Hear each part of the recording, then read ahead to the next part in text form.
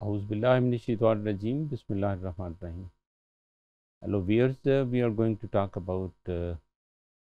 health and healthy food, which are very necessary for maintaining of the health of the child, and we to be very careful about taking food and their balanced ingredients like reduced fat dairy milk or food is very important कि उसमें fat low fat food जो है ना वो उनको दी जाए और ज़रूरी हो तो उसके लिए डॉक्टर के मशवरे के साथ हम फुल फैट फूड भी उनको इस्तेमाल करा सकते हैं।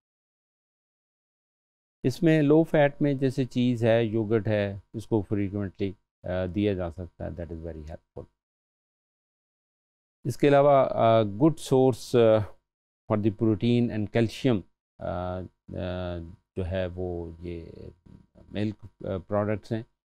और ये बोन्स को स्ट्रॉन्ग करते हैं और इस तरह बॉडी एनर्जी प्रोवाइड करते हैं, that is good.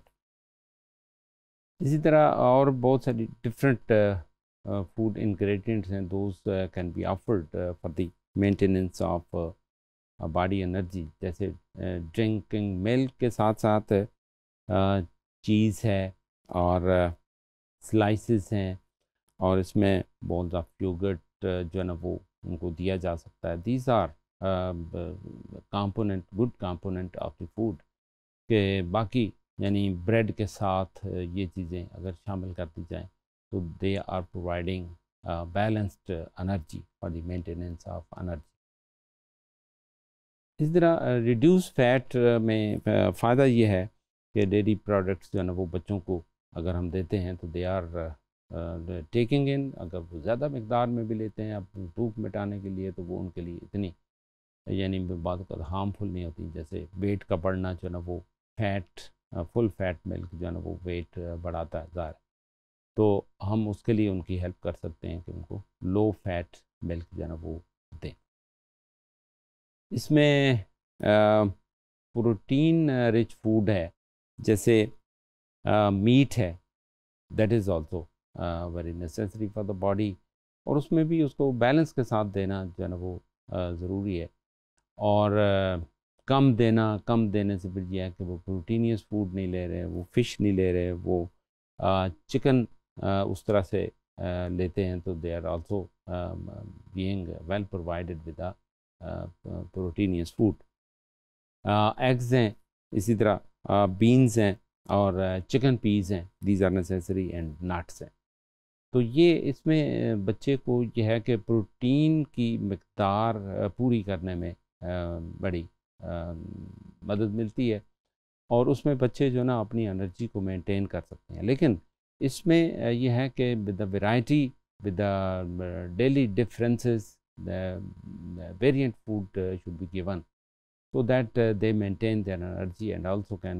get energized। इस तरह बच्चों की जो ग्रोथ है ये मसल्स के लिए बड़ी ज़रूरी है कि उसको प्रोटीनियस फूड दी जाए और एक बैलेंस के साथ दिया जाए और उसमें हम देखते हैं कि जो ओवरऑल उसकी ग्रोथ है उसमें भी उसके हेल्प हमें मिल रही होती है। और इसमें जो वाइटामिन्स हैं उनकी कमी और उसको कैसे मेकअप किया जाए, डिफरेंट फूड के इंग्रेडिएंट्स हैं अगर हम वैरायटी के साथ इस्तेमाल करते हैं उसमें मुख्तलिफ़ तरह के मिनरल्स की कमी भी मेकअप होती है, जैसे iron, zinc, vitamin B12 and omega 3, those are well maintain in the body. और इससे यह है कि ये बच्चों के जो स्किन और बाकी जो बाल और बाकी नाखून और बाकी जो बॉडी के component like muscles maintaining the energetic body, ये बड़े हेल्पफुल साबित होते हैं। और ऐसे ओवरऑल देखा जाए तो तमाम इंग्रेडिएंट्स यानी water even important in the body कि उसकी मकदार डेली बेसिस पर मेंटेन करनी चाहिए ताकि बच्चे पानी भी लें, बच्चे जो है ना वो प्रोटीनियस फूड भी ले रहे हों, बच्चे जो है ना वो nuts, beans and other also maintaining. So thank you very much for being a good viewer and listener.